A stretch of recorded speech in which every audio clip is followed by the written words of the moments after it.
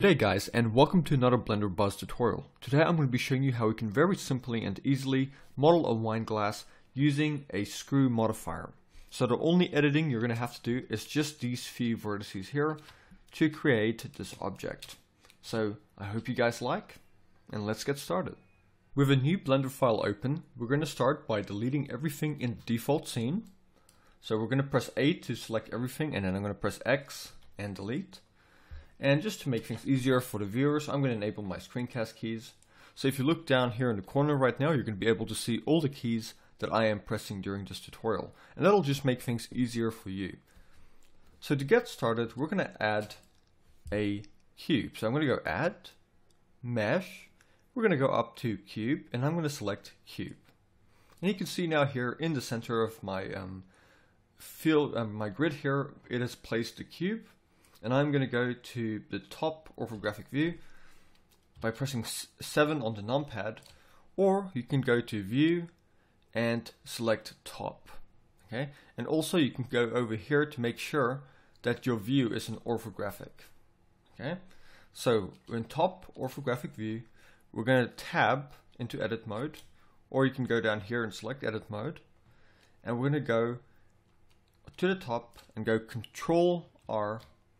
And hover over here and add a loop cut, and then left click to make that permanent. And we now have a loop in here. And then I'm going to select these two here. So holding in Shift and right clicking, I'm going to select these two vertices. Then I'm going to go Control I to invert the selection. Then I'm going to go X and delete vertices. And what that has done now, it has created this shape, this line here. And it has left our pivot point in the center.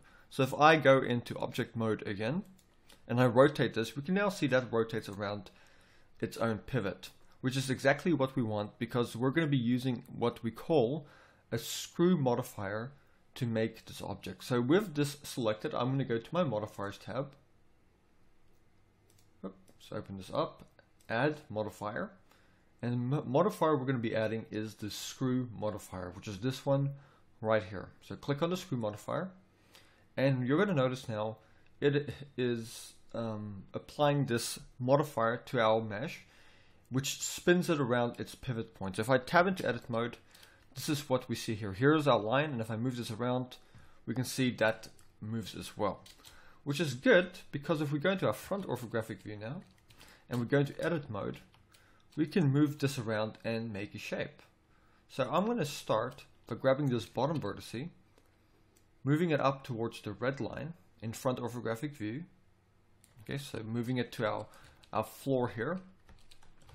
Then I'm going to grab this vertice here. I'm going to bring it down to here. Then I'm going to go E to extrude, bring it in like so, then E to extrude again, and then E to extrude. And we're creating the bottom of our wine glass essentially. Then I'm going to go E to extrude like so. And then E, and we're just going to bring this up.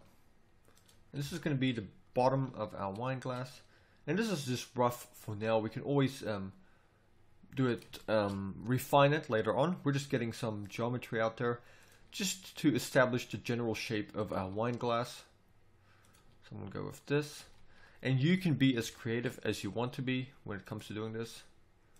This is just me doing a tutorial. And you can see here I very quickly created this wine glass using this technique. Now looking at this, I think my base looks a little bit small, so I'm just going to go B, box select, and select all of these vertices and just pull them out like so, and then pull this vertice up like so. Grab these two guys and pull them up just to give that some thickness, and that makes more sense right now. Cool. Then going back into edit mode, we're going to select this vertice here and go E, X, pull it in, and then EX, pull it in again, and pull it to about there, and that's good. And also at the top here, going to our front orthographic view, we're going to select this very top vertice, E to extrude, and we're essentially just going to give this some thickness. So E to extrude,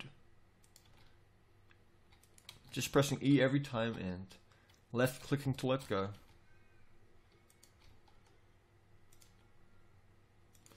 And bringing it in here.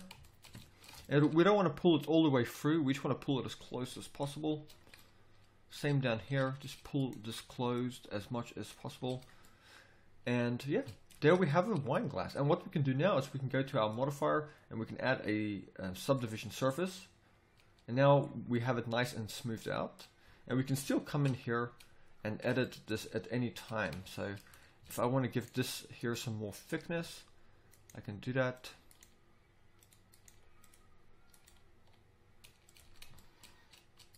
I can come in here and pull this. And that's it. It just makes it really simple and really easy. And this is something you could use for any kind of project where you have to, where it's a circular object and you have to repeat the same shape on a 360-degree axis. So this works really good for that.